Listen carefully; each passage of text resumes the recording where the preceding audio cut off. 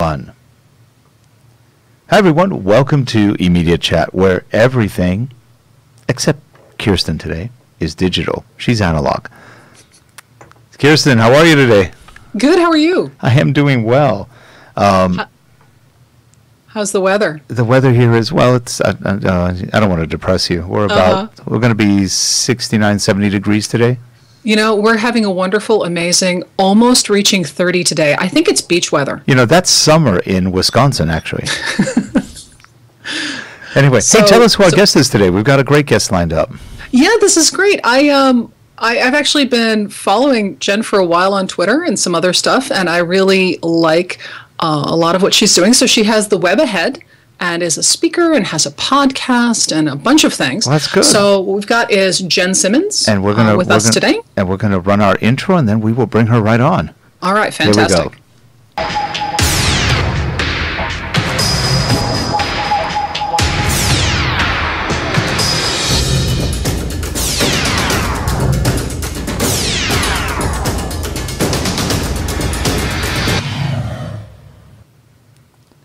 And we're back. And hi, Jen. How are you?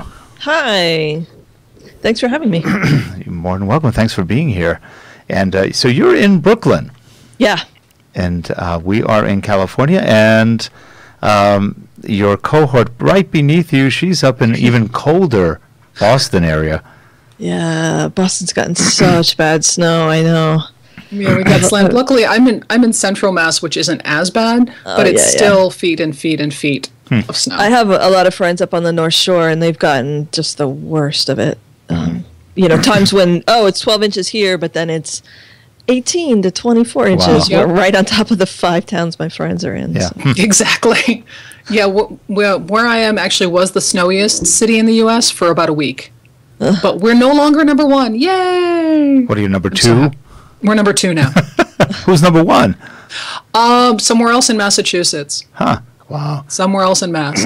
It's amazing. Yeah, when this happens, property values plummet. You do know that, right? Yeah, well, they all come to California. That's how it goes. All right, so Jen, you, I'm looking at your Twitter page right now. Web designer who codes, host and executive producer of the Web Ahead podcast. Yeah. How long have you been doing that podcast? I started in, I think it was October or September of 2001. So 3.5 years or so. 2001 or 2011? I'm sorry. 2011. Okay, good. I was going to say, I was like, 2001. Wow. Yeah, that was more than 3 years ago. 2011. Fantastic. The one with the, so what got you into it? What made you decide you wanted to do a podcast? I had been invited to be on another podcast, and I had met Dan Benjamin when I was on that show, and he invited me to co-host a show that we did together for about 6 weeks called the Daily Edition. It was every day, actually. And I had such a great time doing that show. When Dan decided to retire it, he asked me if I wanted to do another show, and I said, absolutely, I do. And he was like, what do you want to do it on? And I said, HTML5. And he was like, no one's going to listen to a show about HTML5. I'm like, yes, they will. I won't call it the HTML5 show. I'll call it something else. But so I started the Web Ahead. So now I know where I've seen you before. Aside from the podcast, it's the Dan Benjamin connection. Yes. Yeah, the Daily Edition was really great fun. And because it was an hour and because it was every day, it was a great way to kind of just get thrown in. And it wasn't so nervous, after you do something for a while, you really aren't that nervous anymore. And there wasn't any time to prepare. It was a lot of just like on the fly kind of. But that was fun. I remember seeing the show, and I kept going, I know her. Where do I know her from? I'm bad at names, but I remember the face. I go, I know you. And Dan does good podcasts. He's got the whole channel going, and so that's good. And he just started a new show yesterday called the Dan Benjamin Hour, which is basically the Daily Edition revived. Oh, interesting. With Hattie Cook instead of with me. Mm-hmm. Yeah. Oh. And of course different because it's now almost 4 years later. Yeah. But, so what got you, you've been in web design for a long time. Yeah. So tell me about it. I started around 96, I guess getting online around 96 and messing around with web code and, just seeing what's possible. I was doing a lot of graphic design at the time, although we didn't call it that then. It was called desktop publishing. And so I was used to using, I guess was it Quark at the time or still PageMaker, but that kind of software a lot, Photoshop, those things. And the web felt like a natural extension of that kind of work. I was working for a nonprofit arts organization, and we did a lot of theater, a lot of film festivals, a lot of music concerts and such. And so the very first website I built was for that nonprofit to promote our work and to, have a website. Now, Jen, it sounds like you get down to the code level. Yeah, I've always written code because back in the day, that's what it meant, and I, as a designer, I first designed for theater originally. Part of really knowing how to design something well and to do great design is to understand the tools at a very deep level. So as a lighting designer, you start out as an electrician and you hopefully work your way up to where you're just telling all the other electricians what to do. You don't have to actually wire things together yourself, or you're a set designer and you're involved with the construction, but maybe overseeing it at a certain point. You're not actually the one whipping out a hammer and a drill. But to me, those things were always intimately connected, designing and building things. So you were a light designer at one point. Yeah, I did lighting design and I did set design and later some sound design, and even later than that, video projection design. That's very cool. And light design, tell us a little bit about light design. It's not that easy. Yeah, and I was never, I didn't work on Broadway or anything. I was never, it was a lot of community theater kinds of things because I was in Texas at the time. There's not a big professional theater scene in Texas, but we so we had equipment, but not necessarily a lot of equipment. Some of the houses I worked in when I was younger up in Boston were much better equipped. But I wasn't a designer then. I was an electrician and a carpenter. It's really, I've loved designing in light, and I feel like video projection design was an extension of that, where, because you're also designing in light, you're just designing with pixels that can move very quickly, driven by computers, rather than shafts of light driven by things that were not computerized, although later they were. But it's just a beautiful, you're creating beauty, or you're setting a tone, you're setting a mood, you're shaping an emotional experience for people. As something's happening on stage, you're kind of underlining it, or you're heightening it, or there's a lot of motion in it, even if the lights themselves don't move. There's a lot of just when you create a lighting cue, the way it transitions from black into light, or from one set of lights to another set of lights, the speed at which you run that transition, and there's a way in which you can really underline the kind of energy that's happening in a live space and a live performance. Your background is really broad. You've taught digital filmmaking, photography, game development? Yeah, there was a couple years I was working. I've done a lot of teaching, and there were 2 years that I did it. That's the only job I had full-time, teaching high school age students outside of the school system. And so we were doing, again, not, super, this was not Hollywood filmmaking, but we were doing digital projects we had a computer lab and a bunch of students who'd show up every day, and we'd hang out and be like, what do you want to make? And they'd say, I love video games. I want to make a video game. We'd be like, all right, I'm going to teach you Flash. Let's do some really basic video game kinds of, what kind of story do you want to tell? What kind of, you want to do the drawings. All right, do these drawings. Now you're going to scan them in. Here's how to use a scanner. Here's how to animate things. Here's how to, so that on that level, it's really, and in some ways it's really all connected. Once you begin to become a master of digital and a master of manipulating images and motion and pixels and sounds, words, and figuring out how to shape them into an experience for people or into a story, how to really create a story in this kind of soup of digital stuff. In some ways, the different mediums are very much related. This is what I find interesting. You're the, I think, 15th guest where you're in digital and it's about storytelling, which I think is the underlying core. I think that's the strong truth. How, for people who are not in the field, can you explain why storytelling is such a powerful part of it? I mean, storytelling is powerful, period. It always has been. It's not easy to do. It's not, it's not, I think the last 150 years of humanity, we've lived in this world where professionals are the people who are storytellers. You have a professional filmmaker, a professional comedian, a professional actor. But it wasn't always that way. I mean, it used to be where it was just a normal, natural part of being a human being. You'd sit around with your family in the evenings and tell each other stories, or I don't know what, something.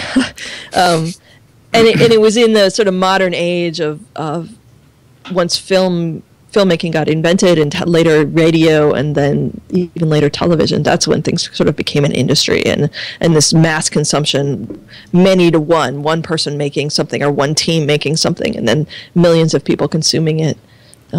That's the world we live in now. Although with digital, with the internet, things sort of went back the other way, where it becomes much more, everybody can make a video and put it on YouTube. Everybody can snap a photo with your phone and post it to Facebook or Instagram or wherever, and have potentially hundreds of thousands of people see what you've made. And I think, Jen, one of the things that has changed, and that's partly because, like you said, the professionals have taken it over, which takes a lot of the emotion out of it, is a lot of the stories aren't in context. So the narrative is being controlled by someone who has maybe an ulterior plan for the narrative, whether it's advertising or commercials, whatever it might be, versus the actual story. So you've got a lot of stuff that's out of context with a narrative that may not relate to a lot of people. And I think that's what we've lost, that context, the narrative. Like you said, we used to have, maybe multiple generations living together. You're lucky you have one generation living together right now. So it's a different world, and we've lost something that was pretty valuable, that storytelling that went from generation to generation to generation, which transferred knowledge. Now you just go to YouTube or Google or whatever else and get your knowledge piecemeal, but it's different. Yeah, and I'm not enough of a historian to really be able to tell an accurate picture of what's happened. I think there are a lot of people I've known who get very sentimental and very kind of, they feel like something very bad has happened, that we used to have a kind of community, and or at least if you just specifically think about storytelling and art, that somehow there used to be art and now there is no art, or art used to be kind of high and valued, and now our society doesn't value art. And I think in many ways that is true, especially in the U.S. or in Western culture, where we don't put enough money, or economy is not, it's hard to be an artist. It's hard to make sort of authentic work without putting a business model behind it, or without figuring out how am I going to support this with advertising. And Jen, you live in New York, so I grew up in New York. Yeah. I think a lot of that has to do with how fast we're all moving. Yeah, and I do think though that it's changing, but there is an upside as well, and that there is the possibility for anyone to grab an iPad and make something, make a drawing, it's very easy to make things. It's very easy to make a movie these days. It might probably not going to be very good. It's probably going to be a pretty bad movie, but I think it's cool. I think there's something about the 21st century that's pretty amazing, and that you can have a phone and a kid, and the kid can use the phone to make a little movie, and their experience of movies is not just watching them or paying money to go to a theater to watch them, but it is in fact making them as well. I think there's something pretty great about that. Yeah. I want to shift the conversation a little to your responsive design work. You help customers, you help clients kind of change their relationship to the web in a pretty drastic way, don't you? Yeah, I really love doing layout design and responsive layout design. And I've found there's something about using media queries to change the shape of the content on the page and move things around based on the screen size that I think is more authentic to what the web actually is as a medium. I think those fixed width websites that we all made for so long are really, we thought the web was print and we were trying to make paper on the web, and there's something about responsive design that I think is more inherent to the actual medium itself. And anything, it excites me as I watch the medium mature and I see us begin to discover as a community, as everyone sort of together discover like what really is inherent to this medium. And responsive design, I think, is that. I think it's much more authentic. And there's some kind of a puzzle, and maybe it's because I going back to lighting design or theater design, you're designing over time in theater, and there's something about designing across a wide range of screen sizes that is similar to me, and there's something very dynamic there in figuring out, okay, at this width, let's put things in this here, and here, and at that width, let's put them here, and there. And it disappoints me when I see a lot of folks sort of phoning that in. There's a lot of templates or a lot of, I don't know, frameworks, pre-made systems that people think you're supposed to use that are, I don't know, they've got like a one main column content and a sidebar, and they just put the sidebar at the bottom of the main content on those narrower screens. A lot of the early responsive design was those kinds of things. I think we're going through another phase right now where everything's just one main column down the middle of the page with an equal sized margin on each side, and there's not a lot else going on. Or there's a hero graphic that goes across the top really big. There's a couple horizontal lines, some bands of color to sort of break up the page into sections, but there's so much more that's possible. There's so much more that we could be doing when it comes to figuring out where things go on the page and how things move from one place on the page to another at different screen sizes.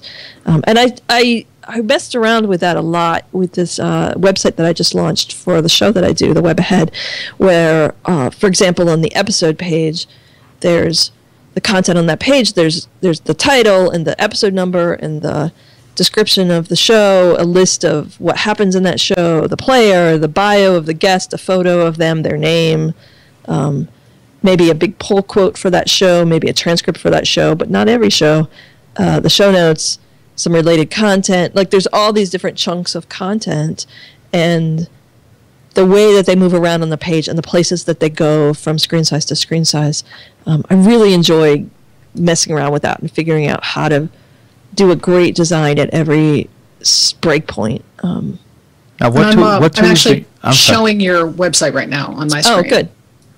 Oh, cool.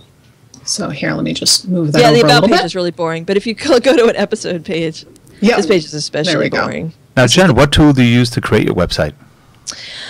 This particular website is running on Drupal, and I use HTML and CSS to design. Okay. I really wouldn't know how to do the kind of designs that I do in Photoshop. It would take forever. It would just be unreasonably complex. My browser is fighting back right now and saying, I won't resize. I refuse. Oh, no. Let me try that again. There we go. There we go. Tweak that a little bit. You go to if you go to an episode page. There we go. Click on the title of that episode, where it says, and then you can see the episode page. I think the episode page is most dynamic. It's the most important page on the site, so it was the one I was able to spend the most time doing something creative with. Yeah, this is great because you actually have, a nice, you can play it right here, open it in iTunes. I really love this, by the way. Thank you. Read the transcript. Thank you for that.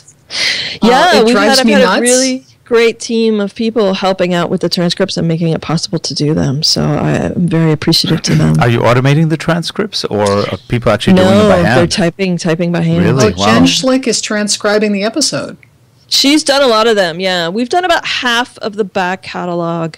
I've got 96 shows at this point, and I think over 50 have been transcribed. And I'm looking for other volunteers to help out and transcribe especially the early shows. We did a series about web history. Eric Meyer and I did. So I'm especially interested in getting all of those transcribed.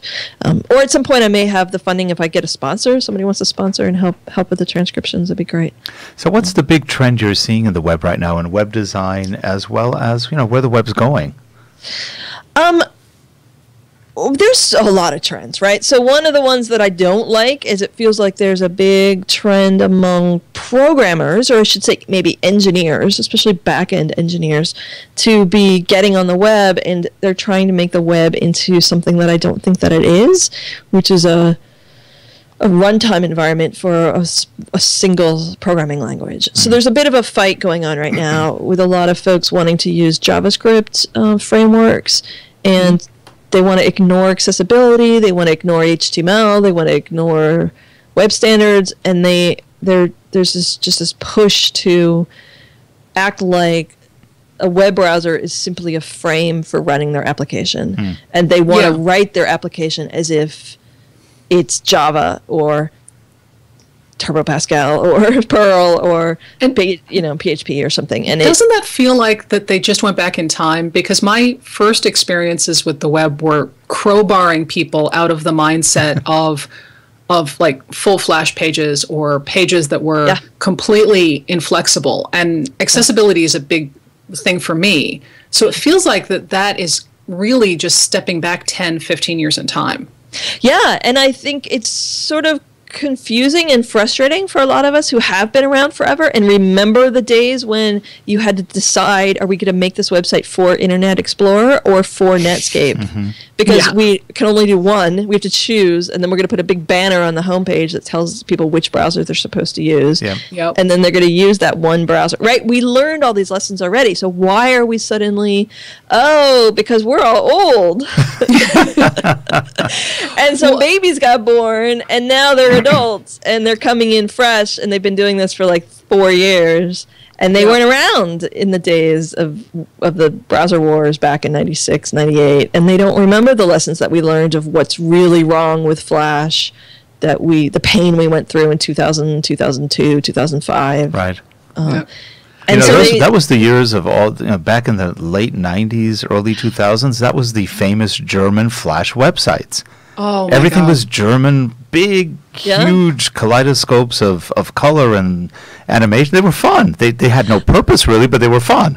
Well, and I loved Flash when it came out. I thought it was the greatest thing ever because you didn't have to worry about different browsers and compatibility, and you could do animation, and you could put things on the page, and they would stay exactly where you put them. But then I wanted to maintain those websites, and I wanted to update those websites, and it was completely impractical because it took way too long. And then I realized that, this computer doesn't have the latest version of Flash, so it just doesn't run my website at all. This entire university has the older version of Flash running, and so I walk in and no one can look at my website. And it's completely inaccessible, and it's this black box, and it doesn't work at all, and it's not going to get archived on the web, archive.org, and it's and then the iPhone came out, and that was the last straw. But that's not the only reason that we realize that Flash is a bad idea. It's that all or nothing idea. It's this idea that, we don't care about the web. The web is stupid. We just care about running an application, and we're going to pretend that the web is a runtime environment for my application, and I'm going to write my code the way I want to write it. That's not what the web is. It's not, the web is this amazing other thing that has these incredible strengths and is able to go onto an insane number of devices that are completely crazy different from each other. You haven't even heard of half of them. And you don't have to worry about it because if you code your website with progressive enhancement, with web standards, valuing the markup that is on your HTML, your HTML markup that's around your content, you pay attention to semantics, you start with good, accessible, semantic HTML, and you layer on things. You layer on a look with CSS, you layer on behavior with JavaScript. If you write things in that way, then your website will last. It will last 20 years. It will last when people put it in Instapaper or they use some sort of read it later functionality. It will last when it ends up in an RSS feed. It will last. It will keep going. You're future-proofing it. Yeah, when you forget the semicolon in your JavaScript, or somebody reconfigures the server and some sort of error is getting thrown, your website will still run.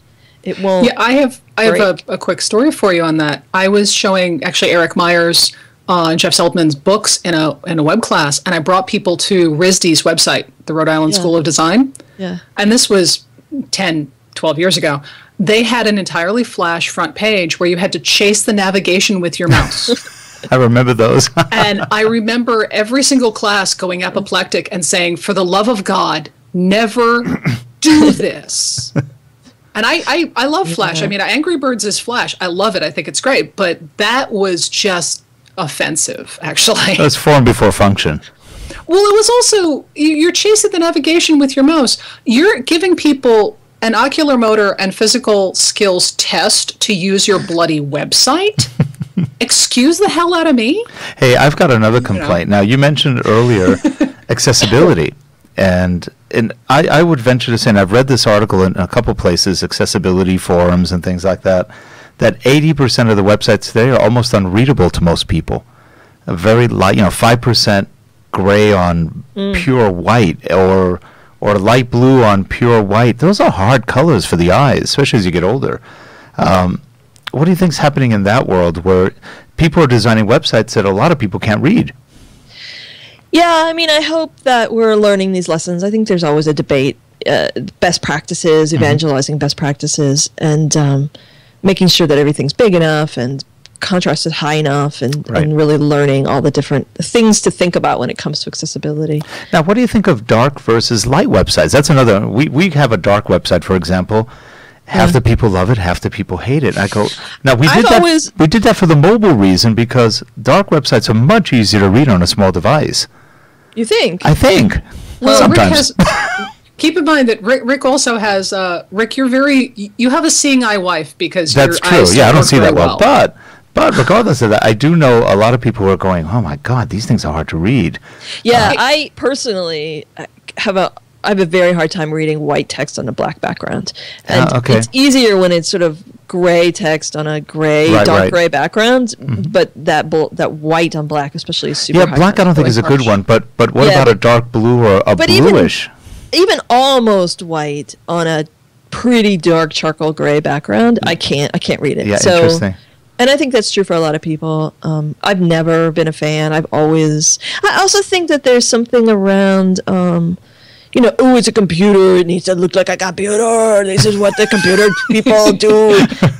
That used to be very popular, and it used to make me kind of mad because I think it feeds into that stereotype of, this is what a person who knows how to use a computer looks like. They're this kind of person. Yeah. They have this personality, and they like these things, and they want this thing. And so, no, I haven't seen that in a long time. I feel like that's faded because, of course, at this point, it feels like we now understand that the web is for everybody. We don't act like it all the time, but at least we're sort of assuming that it is. I really hope that web is for everybody actually is being picked up, because I know that I believe that, you believe that, Rick believes that. I do encounter people who still don't understand that designing for one device is missing the entire point. Yeah, or for one country. Or for one demographic, or for one. Yeah. I mean, that's the amazing thing about the web. I did a presentation last year and the year before about HTML, about the web, how it got invented, when it got invented, and about I put in some things about hypertext and what was happening in hypertext, and about the internet itself before the web. And I was doing a lot of research for that talk, and it was just fascinating to kind of put myself back into that world and realize the web was really a miracle, and it came out of a time when there were a lot of things happening when it came to hypertext and when it came to the internet. A lot of different competing ideas about how to use these tools, what hypertext could look like, how it would work, what a hypertext system would be like. And the web won because it's so incredibly robust and flexible, because it could end up on a wide variety of devices. And believe me, back in like the late 80s and the early 90s, computers were very much different, way different, more different from each other than they are now, right? Like, we talk about how it's so crazy we have so many devices, but basically they all run a version of Linux, Mac OS or Android. It's all Linux. If you dig deep enough, it's all the same operating system, and they're all very, very, very similar. I mean, everybody's using the same chips. They're all using the Intel chips. They're all using But if you go back in time, the computers were actually much different. The further back you go, the more different that than they were from each other, and the harder it was to get them to communicate with each other.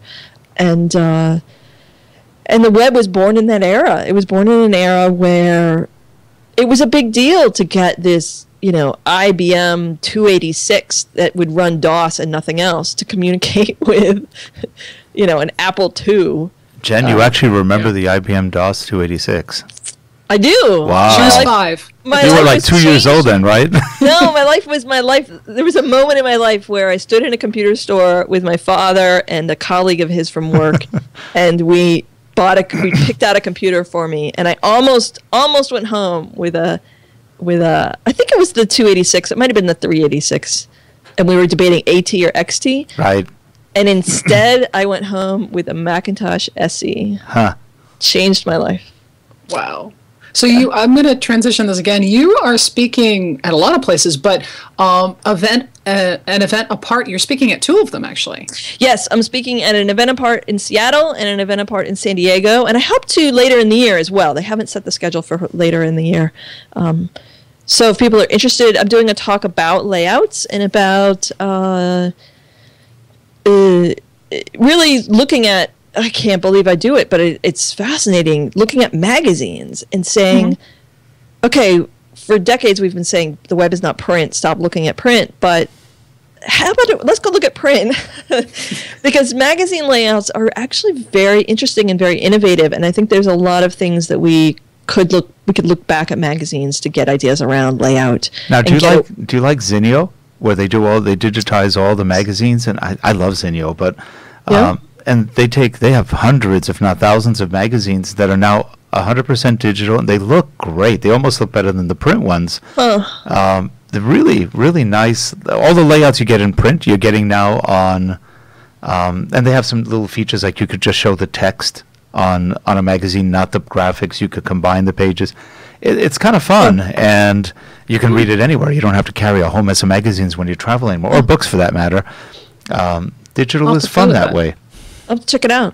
Well, and I don't think that we should, the folks at Condé Nast should figure out how to put their magazines directly onto the web in PDF form or anything. No, it's the web. We don't want to copy things over. We want to translate them and transform them and just take some hints. But I look at things like how text wraps around shapes on magazines, and we've not been able to do that on the web, but now we can with the CSS Shapes module, the new stuff that's out. So like on the Web Ahead website, you can look, if you look at any of the guests, all the photos of the guests are in circles, and you look at the bio for the guest wraps around. It doesn't work in Firefox or Safari. I mean, it doesn't work in Firefox, or IE, but it does work at this point in Safari and Chrome. Does anything work in Internet Explorer? I mean, I have to say. IE is actually pretty. Honestly, the one that's behind most often these days is Firefox. Yeah, it's interesting. Now, the new IE is actually, what is it, IE 11, I think, or 12? It's actually not bad. IE 10. I mean, I was hearing things from folks at Microsoft while IE 8 and IE 9 were the current version, and I was like, yeah, right. And then IE 10 came out, and I was like, oh, they actually meant it. They really, the team over at Internet Explorer, business leadership made decisions, something happened, they changed their plans, and they embraced web standards, that fully embraced web standards. And so they've been working very hard with IE 10 to bring it up to speed, and then also with IE 11, and now with Spartan, they ripped out a lot of the old rendering engines crap out of all the legacy code, all the legacy from IE 5, 6, whatever. They've ripped that all out, and they're releasing their new browser with Windows 10 will be called, it's codenamed Spartan. I don't know what the eventual name will be. But I had somebody from Microsoft, Ray Bango, came on to the Web Ahead. I think it's episode 94. Yeah, episode 94. And he explained the whole thing, because I was like, okay, Ray Bango, what's going on? What do you mean? They're getting rid of Internet Explorer. They're killing Internet Explorer off? Like, okay, maybe killing's the wrong word, but they've morphed it into a product that's so different that they're changing the name of it. I'm really surprised actually that Firefox is as laggy as it is with behavior. Because for example, Rick and I both do Captivate. Oh, sorry. Firefox has gotten way faster than it used to be. It got a reputation of being very slow for a long time, but they've really worked hard, the folks at Mozilla, to make the JavaScript rendering. Oh no, I'm sorry. I didn't mean speed. I actually meant which one is more current on web standards. Yeah. Yeah, I think my sense is that Mozilla focused so much on JavaScript and on especially when it comes to things like getting the web to a place, or getting Firefox to a place where it could run a phone operating system. And they were focusing a lot on games for a while. They really loved the idea of playing games in browsers, and they wanted that to be fast in Firefox. I think they got a little behind on paying attention to just good old-fashioned CSS and the innovations that are happening right now in CSS. So they were the last browser to implement Flexbox fully. They're the last browser. They haven't even, I don't know what they're even doing when it comes to CSS shapes or exclusions or grid layout or some of the other layout innovations that are coming. I've heard some things that maybe they've shifted priorities again. So my hope is that they'll catch back right up quick. But it has been weird the last year or two to be like, this new thing is out, it's awesome, except it doesn't work in Firefox. Well, I actually had that experience with a class. Rick and I both use Captivate, and I had to explain to folks that if you preview your work in Firefox, it's going to pop up a browser warning, and if you preview it in anything else, it won't. Yeah, but you could disable that warning. You can disable it, but the thing is, for the stuff I was developing, the browser warning actually it's nonsensical because it's not true. It's just there because it's Firefox and it's Captivate being unhappy with each other. So you do have to disable it, but it actually isn't there in my case, for a functional purpose, because there's not actually anything that won't run. Did you submit a bug? No, they know about it. There's a specific JavaScript trick you're supposed to do to turn the warning off for Firefox. And the official narrative between Adobe and Firefox seems to be, it's their problem. They need to fix it first. So, it's funny. I find more issues with Chrome and e-learning than I do with Firefox. But that's e-learning only. Yeah, I mean, some of these proprietary things I don't feel as strongly about, because if there's some sort of, I don't know, third-party library or something that's getting built that doesn't have full compatibility, then I don't know. There's a longer, it's a sort of a wormhole of stuff to get into. But when it comes to CSS shapes level 1 specification approved and stamped and ready to go, W3C web standards like that, I expect the browser makers to get on board. And when I see them putting priorities someplace else, and I'm not just thinking of Mozilla. I mean, I'm also thinking of Chrome and Google. I mean, they also have their own ideas. Everybody's got their own plan about what's important to them and why they want to focus on one thing instead of another, because resources are limited. You can't build everything at once. Yeah. But I hope. I mean, I'm very excited about Shapes. And the great thing about Shapes is that, and you can see it on the web ahead, like, it's one line of CSS to make the text wrap in a circle. And if the browser doesn't know what that one line means, it ignores it, which is the beauty of how the web works. It doesn't freak out. It still renders the page. It just ignores that one line of CSS. And what you get instead is a square. I mean, the text just goes into a square, which is fine. It's just the way you might expect if you were only browsing the web in Firefox already. It's not a problem to have that kind of a fallback. Or I guess IE 11 is the same way. Definitely IE 10 is the same way. I should look up. Now, Jen, do you have a favorite browser, one that you like a little bit more, or just is more compatible with what you do?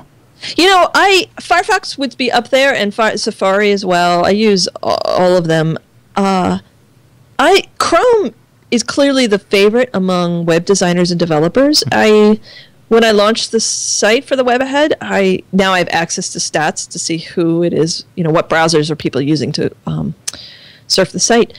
And I was surprised. I'm going to write up a blog post and put the actual numbers in it, but huge numbers when it came to iOS Safari. Okay. Hardly anybody on Android. I was like, really?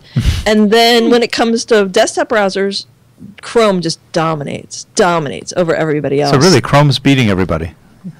Yeah, among the kind of like tech industry folks. And that surprises me a lot because, Chrome is part of Google's ecosystem, and the whole business plan around Google's ecosystem is to watch you as much as possible and to scrape as much information about you and your life, your demographics, and what advertising they might be able to deliver to you to make money. And I'm actually surprised that more nerds don't refuse to use Chrome for that reason. I don't use Chrome because I don't want... That same here. I don't want all that information being gathered about what I do. I use it for testing. I use it for... Because when I need Flash, I use it because I don't have Flash installed. Well, it's really funny because a lot of I think the biggest threat to the internet is probably every government on Earth, because they don't like the internet, because they can't control people and what they say the way they want. It doesn't matter if you're right, left, in between, up, down. They all want some control, and we've had about, I don't know, 6 attempts already in the U.S. to pretty much control it under BS regulations that have nothing to do with the actual internet. And it's scary because whatever parties in power at whatever time think that they're the only one who's going to benefit from it. And then the next power, whatever party's in charge is going to abuse it somehow or other. And it's just, that's what I see scary. And there's a lot of dictators around the world that want the internet banned totally. And so there's a lot of collusion going on that's unhealthy, if you will. Yeah. That's what scares me the most about the internet. That's why they keep saying system administrators will save the world one day, hopefully. So. I think it's a problem. I think we need to talk about it much more, about the NSA and about what's happening and all this data that's being gathered. I see some designers being all excited, like, oh, design with data, and you should definitely blah, blah. And I'm like, why aren't we not talking about this more? It's sounding alarm bells. Like, this is, I think it's this scary. Is I think it's a bad... we could be at 1984. We've already passed 1984, but the next one could be a lot worse. And I just worry about it because I see, power corrupts no matter who's got it, and the internet's something everybody wants, and it's beautiful the way it is. I was reading an article yesterday. A lot of people will say, "Oh, I don't mind if the NSA watches me because I'm not doing anything bad. It's not a problem." And I'm thinking, your idea of what's considered bad is super naive, because they aren't necessarily talking about stopping someone who wants to commit mass murder. They're talking about stopping people who are doing things that they don't like. Right. And it's not just, oh, the government's so evil. It's more like, no, the powers that be will be tempted by the amount of power they have to wield that power to get what they want. And I don't know that the government is really the most powerful thing. I think it's corporations that are more powerful, and they are increasingly controlling the government. And increasingly, I don't know that we can necessarily understand where one stops and where the other begins. And there was an article, this article I read was talking about this jail in Chicago where people who are in fact U.S. citizens being swept up on U.S. soil and taken to a U.S.-hosted secret illegal jail, basically, a black site, and being disappeared without lawyers, being tortured, without any kind of... And it just violates the Constitution in so many ways. Oh, well, yeah, a lot of things do. And see, I lived for 3 years. I'm sorry, go ahead. Yeah, they were arrested for terrorism, but they were not committing terrorism. They were organizing protests. They were organizing protests against corporations. The kind of protests that we've seen, people protesting the World Trade Organization, or people protesting the Republican National Convention, or we've seen these protests, people protesting the Iraq War. We've seen these protests over the last decade where people were, in New York, they were hauled into jails without lawyers. They were actually taken, at that time, to these piers that were closed. I mean, waterfront real estate in New York City that sits empty, there's something seriously wrong with that real estate. That's probably true. No one is going to let massive amounts of New York waterfront real estate sit empty if there isn't something incredibly expensively wrong with it. And they were throwing kids into these warehouses and leaving them for 2, 3, 4 days, no lawyers, no access to anybody, and so this is like one step worse. And I have friends who care deeply about what's happening in Palestine, and they've been watched by the FBI, and it's just, if anyone thinks, oh, I'll never be, that's just for stopping another 9/11, it's just very, very naive. Well, I always jokingly say hi to the CIA or NSA guys who are listening when I'm talking to people. Say, by the way, hi guys. All right, and I'm actually going to move us on to the last thing. So, Jen, you're on Twitter. as Jen Simmons. Is that the main place you want people to find you, or your website? People can follow me on Twitter, Jen Simmons, or go to the webahead.net website. You can also, I have a website, JenSimmons.com, where I'll have more information about all the conferences I'm speaking at if you want to see this talk about layouts or whatever else. And because I'll be in Toronto coming up for International Women's Day talking about women in tech. And what else? I'm going to be at the CSS, the Responsive Web Design Summit online in March, where you could see the layout talk online, and other ones coming up. I think Typography Conference in Brighton in the fall, in November. So JenSimmons.com will have that information. I almost don't usually give out that site because that site needs work. Okay, well, let me show up. So I just popped that one up, but I will pop over to Twitter.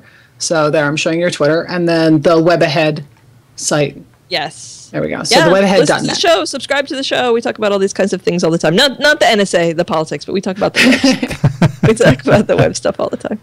So as a wrap up, what would you like your final sign off to be? What do you think is coming up as a web trend or a web standard that people should be aware of? Again, there's so many, it's hard to know. I mean, the last show we just did was about virtual reality. There's folks at Mozilla working on figuring out how to make a web browser work in the VR environment.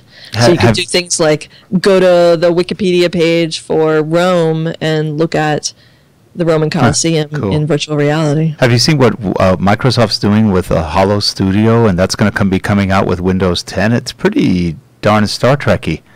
Yeah, there's some crazy stuff happening in VR. I don't know. I mean, personally, it's not the most exciting thing, but I think there's so many exciting things like that it's fun to sort of keep up with all the different things, because you don't know which one might excite you the most or be the great solution for your project, your business. Fantastic. So people should subscribe to your show. Yeah, subscribe to the podcast. You can just search for the Web Ahead in any podcast catalog, any application of your choice, if you like Overcast or Instacast or Apple podcast app or whatever. Just search for the Web Ahead and hit subscribe. Excellent. Well, and you're got conferences coming up. Anything else coming up? Are you? No, I'm just mostly focused on the show and focused on the conferences that are coming up. Yeah. Fantastic. That's great. And Jen, you have the dubious distinction or honor. You are the last guest we're having on this show. Really? We're actually taking this show down. We're going to come out with a new show, an updated, different kind of show. So we're working on that. So this is fun. So we're glad you could come on, and we'd love to have you on again in the future when we have the new show, which will be a little bit different format, similar but different. Cool. Yeah, we're tweaking it because we've done this for 2 years, and we want to shift it a little bit. So we're going to play around and try something new. Yeah, we're going to make it exactly the same but different. Nice. Exactly. Well, congrats, I guess. Congrats on thank you. On your last show and your new beginning. I'll definitely go check out the Web Ahead too. Yeah. So Rick, since you dropped the bomb on that one, I'll just say, okay, folks, stay tuned. Next week we'll come in and talk about what we're going to be doing and our new plan, and we have some exciting stuff we want to play with and do, and we'll be going to Hawaii next week, right? And yes, next week we're going to come in on our Hawaii vacation. Hawaiian shirts and all, and talk about how we're taking the 2 shows down and wrapping them up into something brand new. Yeah, it's a virtual vacation, but that's okay. Yes, it'll be good. It'll be good. So Jen, thank you so much for coming on. Really appreciate it. And yeah, we do want to have you back when we're in the new format and playing some new stuff, and hopefully get to see you at a conference. But really appreciate your time. Thank you. Thanks for having me. All you people in the chat room, thanks for being there. And if you're watching, subscribe, though. There will be a new show coming up imminently. So have a good one, everyone. Thanks, Jen. Thanks, Kirsten. Thanks, everybody. Bye-bye.